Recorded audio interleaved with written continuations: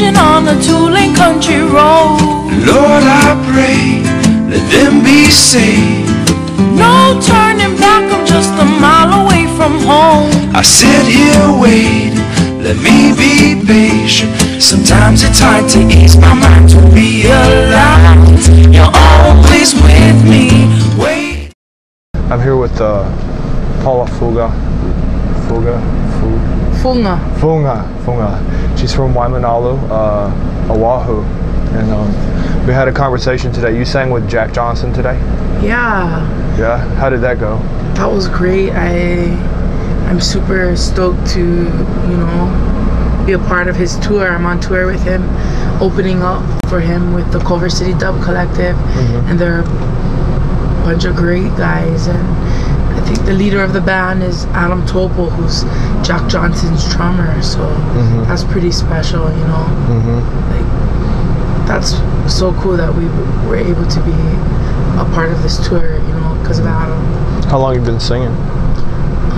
Pretty much my whole life, you know, but professionally for like maybe about going on 3 years now. So how did you hook up with Adam? Well, actually I made friends with Jack first. Oh, okay. And then where did you meet Jack at? I met him on the North Shore at a kickball tournament that my boyfriend's brother throws every year. He hasn't thrown it in about it. He skipped last year, but for about like 5 years strong, he had this annual kickball tournament, and Jack is from the North Shore. He's local, you know, from Hawaii, and you know, he was a part of it, you know, a few years. And fortunately, I was performing at one of them, and he noticed. Excuse me.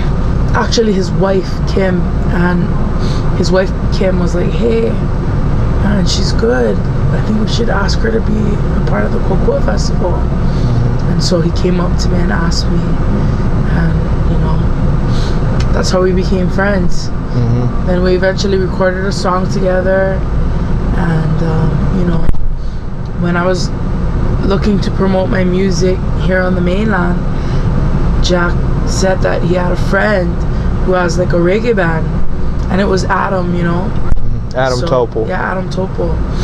And so Jack's drummer. Yeah, so we ended up being friends and planning some shows together.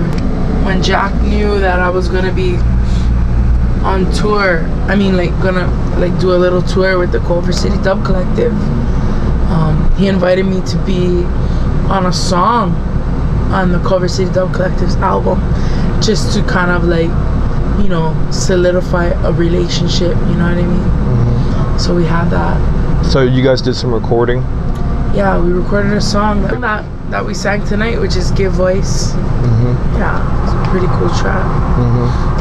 Cool. Have you recorded with Jack? Before? I mean, so you that was with Jack. You recorded with Jack. I was thinking it was with Culver. So you both recorded with Culver City. Is that what you're saying? Yeah. Okay, I get it. See, Jack was in the process of recording a track for Culver City Dub Collective, and so he figured, since I'm gonna be making music with them anyway, you know, it would be a good idea to jump in on the track with him. So he invited me to come and record with him for that project. Oh, okay. Yeah. That's awesome. Yeah. Have you played with Oliver at all? Oliver Charles? He's Ben Harper's drummer. Yeah. No, man, I never Really? played with him yet. He's a really nice guy. If you get a chance, you should go for it. So you met Jack in Hawaii, and when was that? A couple years ago? 2006. Okay. No, I met him in 2005, December. And then he invited me to be at his Kokua Festival, April 2006. So, yeah. Okay, so what was the Kokua Festival like? The Kokua That's in Festival, Honolulu, or is it on Maui? It's in Honolulu at Waikiki. Yeah. Waikiki Shell. It's the best concert in Hawaii every year. And I went the year before Jack invited me. That was the second year, and I was just so impressed. You know, the caliber of professionalism was just, you know, so evident. And I was, you know, evidently like superior to any concert I've been to in Hawaii at the Waikiki show. Yeah. And I was just very impressed. And I took a lot of mental notes, you know, and I was just like in awe by the performances of all of the musicians that he had. How many people were there playing? I think G Love played that year. It was G Love, Ozomatli, John Cruz, he's a musician from Hawaii, Jackson Brown, and Jack Johnson. So that year before you met Jack, were you doing a solo thing, or were you playing with somebody? The year before I met Jack, I was kind of in the process of, you know, like finishing my songs, like writing wise, and I just started my record label. In fact, that right before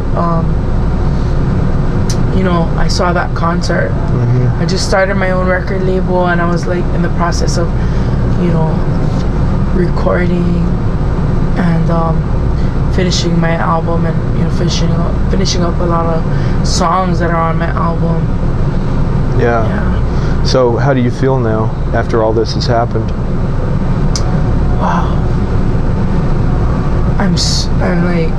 I'm learning so much. I've learned so much since I've embarked on this journey, you know, and I just feel so blessed to have made such positive connections, you know, with some great people, you know.